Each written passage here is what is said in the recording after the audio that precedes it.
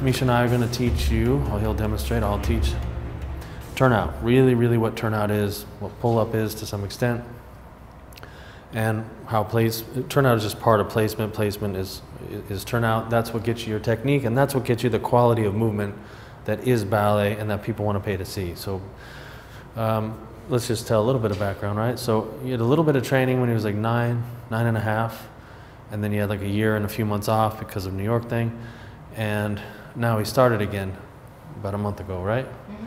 Now, but the thing is, between 9 and a half and 11 and a half, he grew substantially. So I don't even know, a lot, 8 inches or something, and then grew just as a person in every which way. So he's a very different, he's very different physically than he was back then. So we basically start over.